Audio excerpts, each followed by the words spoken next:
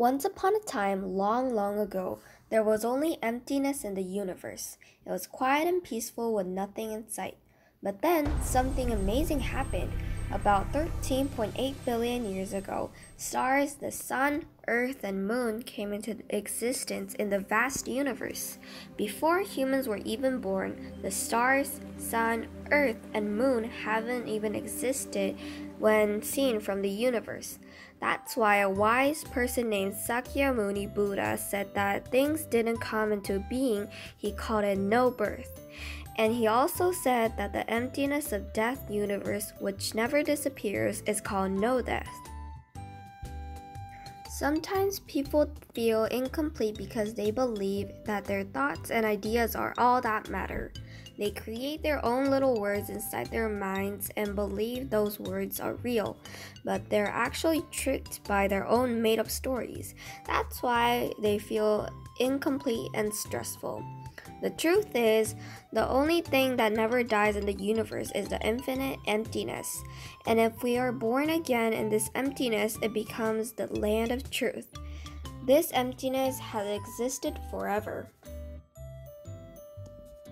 You see, it's our human minds that makes us think that people, stars, sun, and moon exist on this universe. Our minds like to create copies of what we see around us, but those copies are not real. They're like pictures in our minds. Everything in this world came to because of the material things around us. So when something stops living, it turns back into dirt because it doesn't have life anymore. And guess what? Even that dirt eventually goes away and returns to the emptiness from which everything came.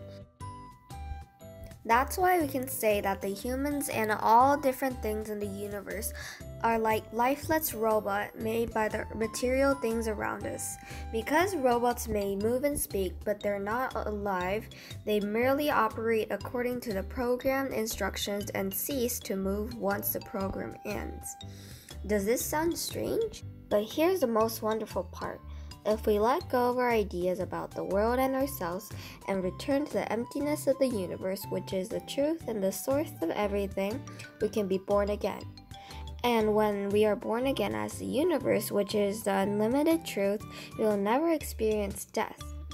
So let's not just believe in our minds and be limited by them.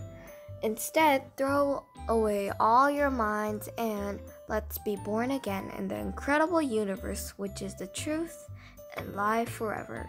Remember, my friends, the universe is a magical place, and you are part of this grand history. The end.